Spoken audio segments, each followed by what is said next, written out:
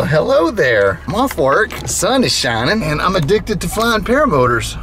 Daylight savings time fan right here. Good stuff, man, good stuff. See y'all there. Scratch that, didn't fly. Fast forward to the next day. Here I am out in the shop. Promised you way back a propeller repair and balance video. I'm not gonna repair one, but I am gonna balance one. Most of the time at the factory, I say most of the time, supposedly all of the time at the factory, they're supposed to match up the halves so that they're balanced. So I've got two props that took a prop tip, but the other half was still good. So I'm gonna take the two halves that are good, I put them together. I got these 5 bullets here, and I'm gonna take these bullets and melt them down and pour up a little patty, and we're gonna figure out just where to put that patty.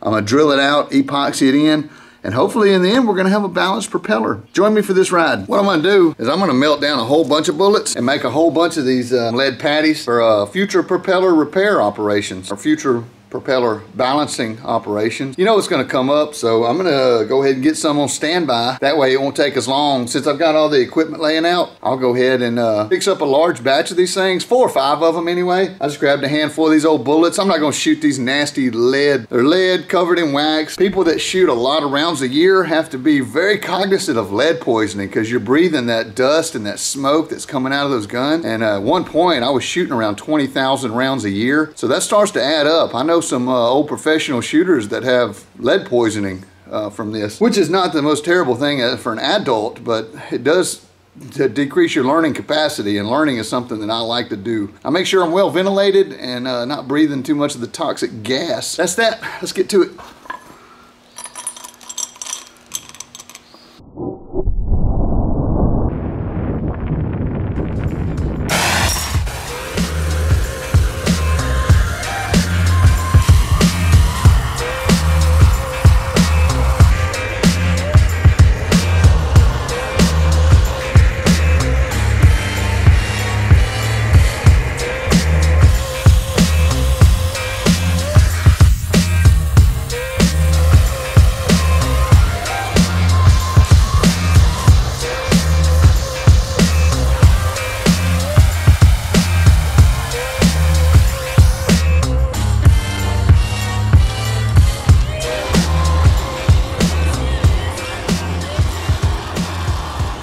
This is my prop balancer, y'all. I've got these pieces here. This is just an old bolt.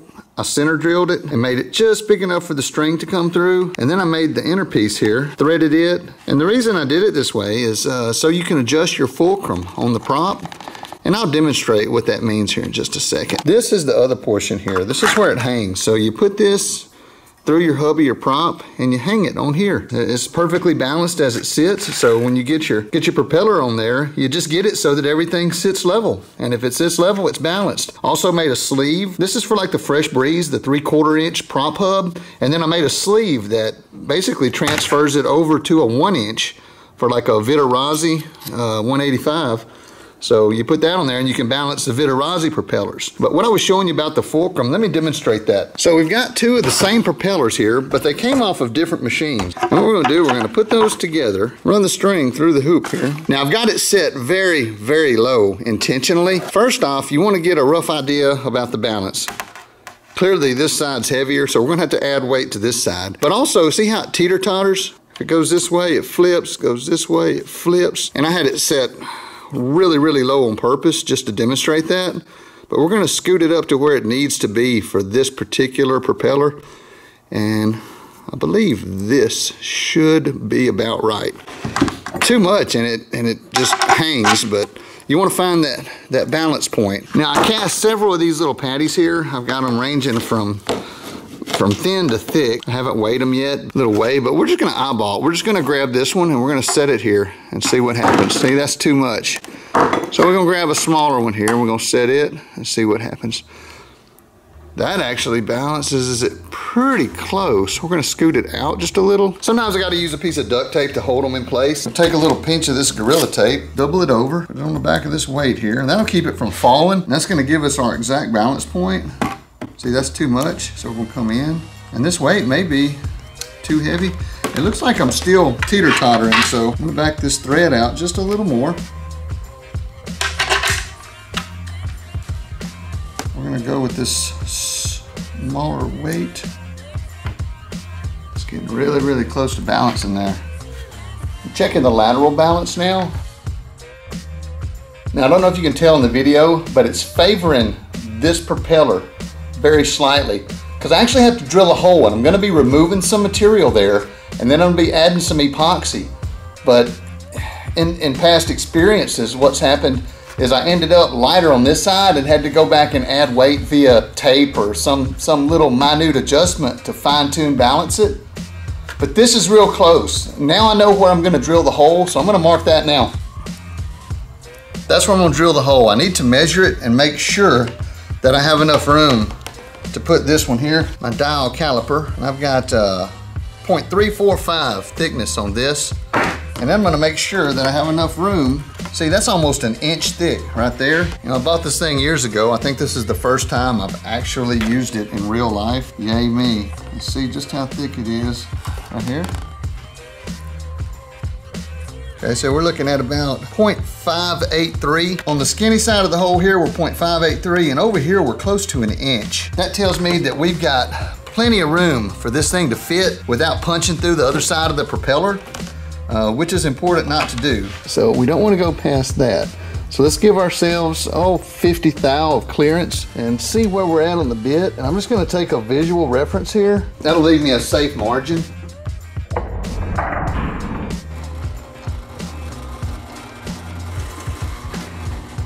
You don't want to breathe that stuff. It's terrible for you.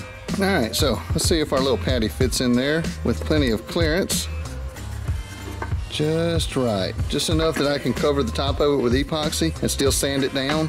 And we didn't penetrate the backside, so we're still slick there. And this should balance it up pretty good here. I'm excited. And let's see what we're looking at here.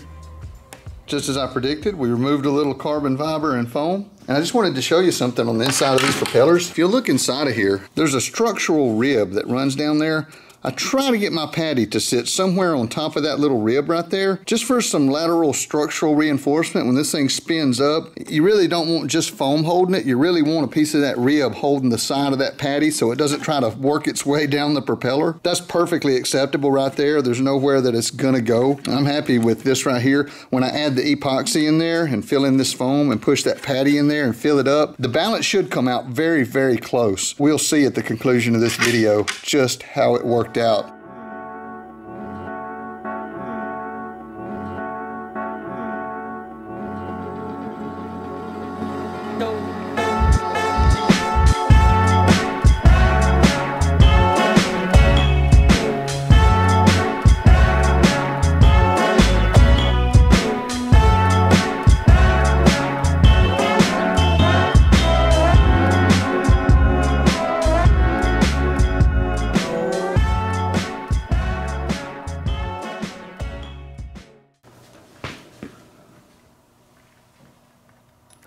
It feels hard. I got the shop set up with a couple of big belt grinders. Now, if you're gonna do this yourself, you really want to be careful right here. You can see where I actually touched the edge of the propeller off to the side there. But I take the real aggressive belt and just sort of touch it, and then I switch over to a finer one. And I take that finer one, I think that's a 220 grit. And I sand a little, and then I feel it, and then I sand a little, and then I feel it. And I know that's what she said, but it's just a slow, tedious process doing these, especially power sanding. You just want to be really gentle with it. And then I finish it out with a little fine grit paper, just hand sand, and just to slick it up a bit. I'm not going for any award winning here. I just want it to be smooth and sanded and cleaned off. And after the sanding is all done, we're going to clean it up, dry it off, put it together, and throw it back on the rig and see where the balance actually came out. I knew it would be close, but let's see what we're looking at. Oh man, it's just about perfect. I'm real pleased with this.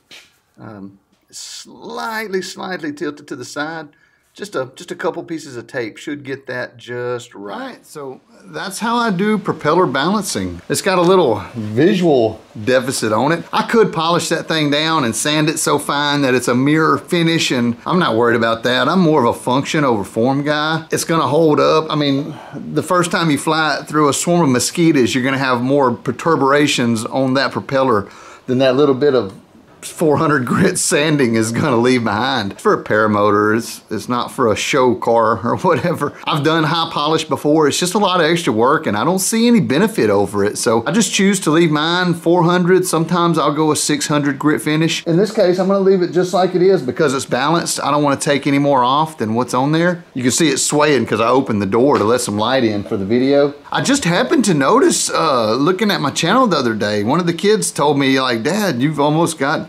3,800 viewers, and I looked and it was closer to 4,000. Coming up on 4,000 subscribers. That kind of trips me out, y'all. I had no idea that this channel would grow this much. Thanks for the love, guys. Appreciate it.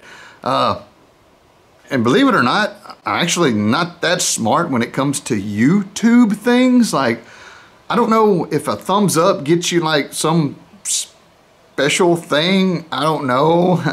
They send me a little bit of money every now and then. Like when I get $100, they'll send me $100. That's kind of neat. I think I'll probably put in way more than I'll ever get back out of the channel, but I really enjoy sharing it. I really like making these videos, and I'm doing it for you guys, the subscribers. So, if you're not subscribed, knock that number up. It would be interesting to see 4,000. I don't know what that feels like. I didn't know what 400 felt like. I remember when that happened. I was just flabbergasted that there are 400 people in the world that enjoyed these videos. So now it's close to 4,000. I guess y'all enjoy them. I don't know. I like making them. With all that said, I'm gonna leave y'all with that. Thanks for the love.